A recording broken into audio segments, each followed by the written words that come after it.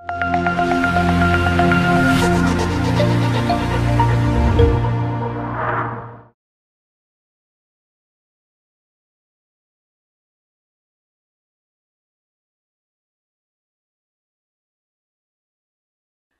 afternoon, everyone. My name is Yara Oweis, and I'm really glad and honored to be with you this afternoon. My presentation or talk, let's say, is entitled Technology and the Future of Dental Practice. I was trained to become a dentist in the mid-90s, and during that period, we didn't have PowerPoint presentations, or it was really limited, and not all professors used it. We used to have overhead projectors with hand-drawn or hand-written slides. Does anyone of you know what an overhead projector is?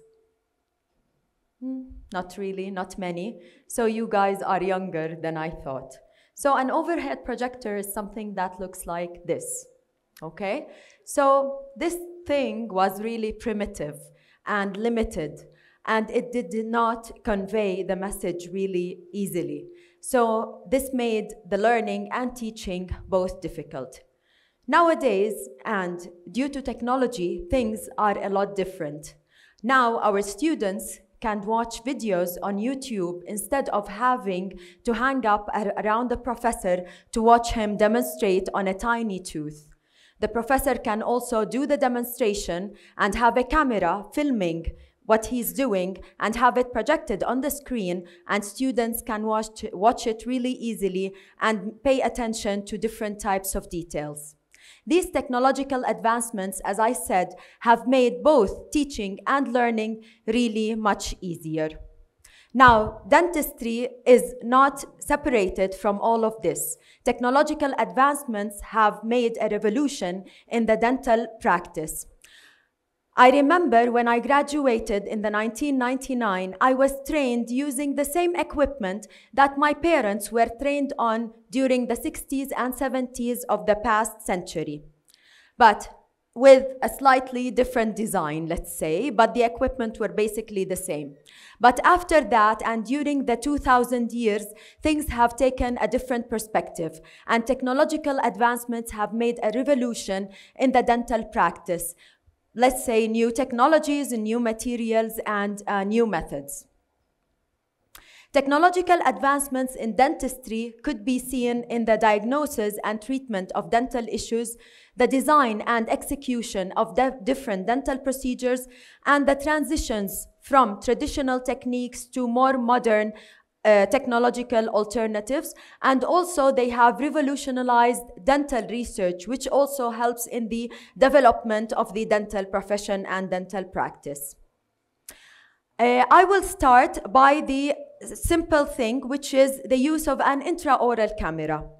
Although these technological advancements are not yet widely available in all dental clinics or institutions because they still have a high cost, but they have made the practice of dentistry much easier, and we are hoping and looking forward that the prices would go down in the near future and they would become widely available in all the dental practices and institutions.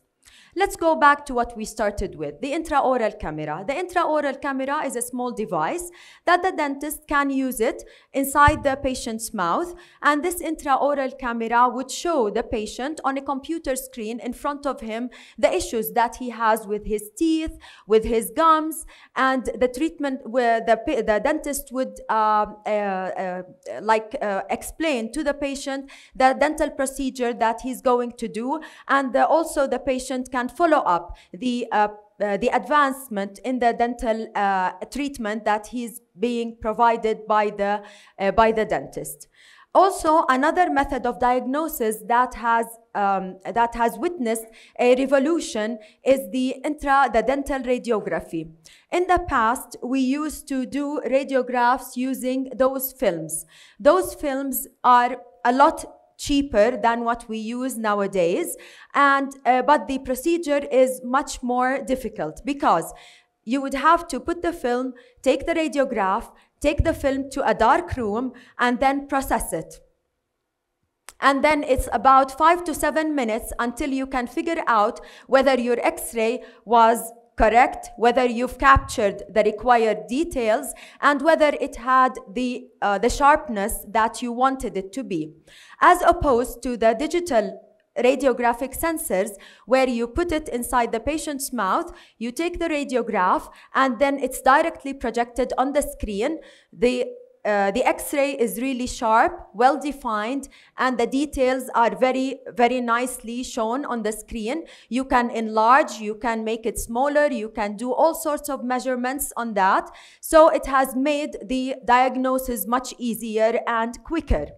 And the exposure, the X-ray exposure, is a lot less than the radiographs that we used before. So it is it's less risky to the patient and the dentist as well. However, it has some drawbacks, and the first one of them, as all other technological advancements, it's much more expensive. As a digital sensor would cost a few thousand JDs, a whole pack of the older films would cost maybe 10 JDs or something like that.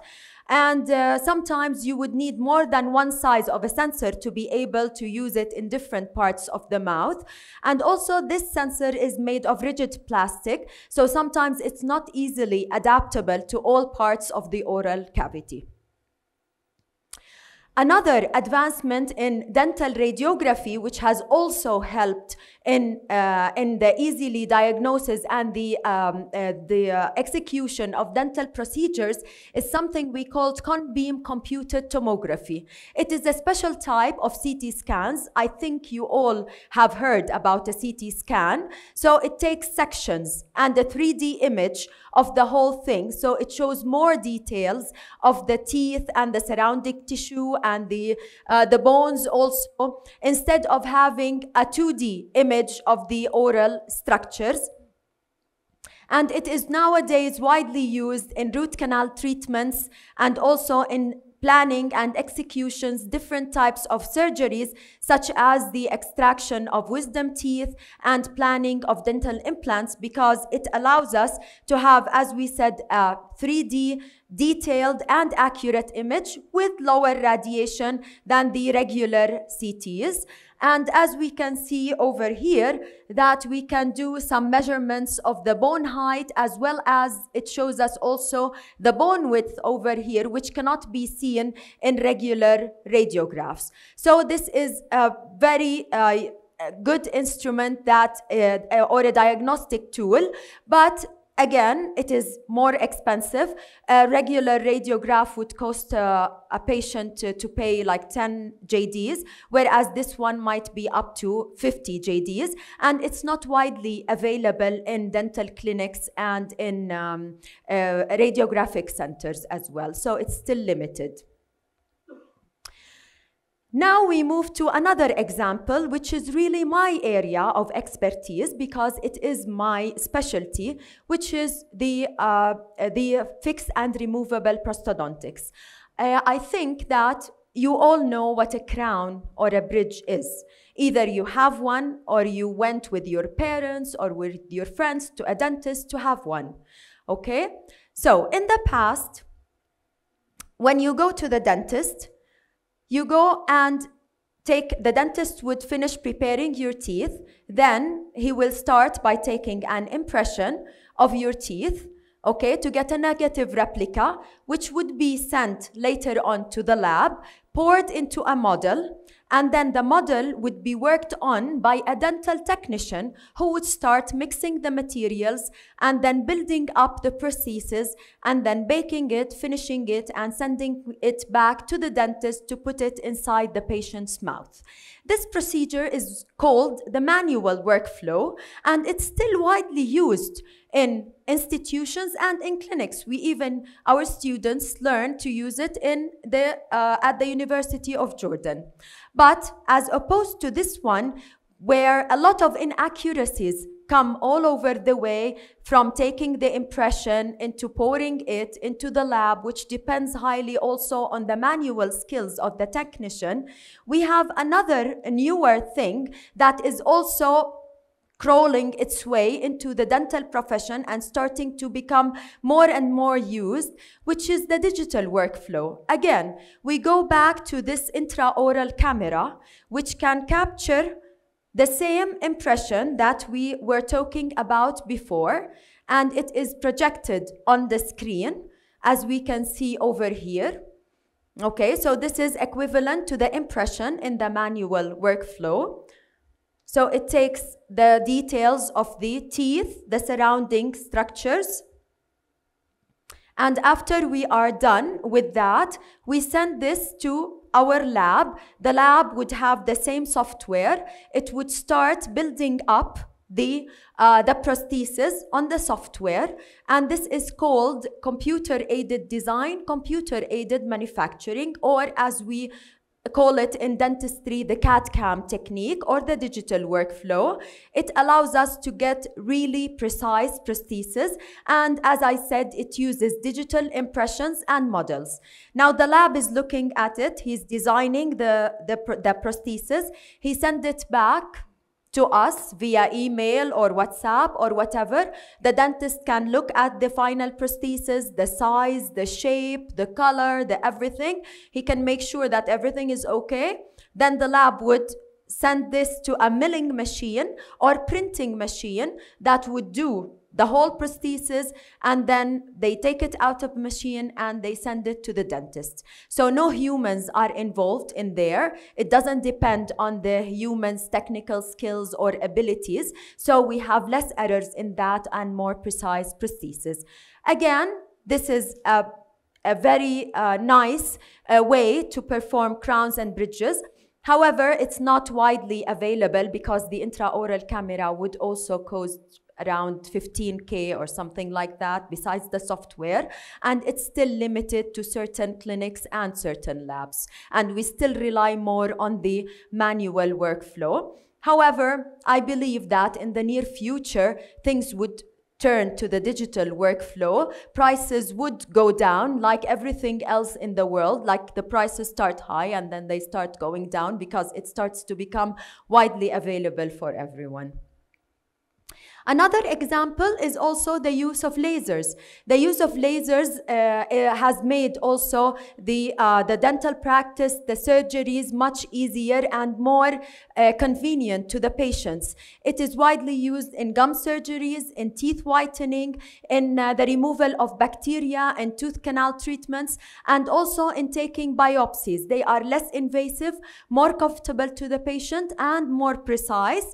Again, the cost is a little bit high. However, those lasers are more widely used than the other techniques, like the CAD/CAM, as I spoke about it a little bit a while ago. They are more used than the CAD/CAM in surgeries and by dentists. Virtual reality. So I bet you all know better about virtual reality than I do, but it's also used in dentistry. It's the creation of interactive simulations. It is beneficial to show the patient or simulate the procedure for the patient to decrease his anxiety.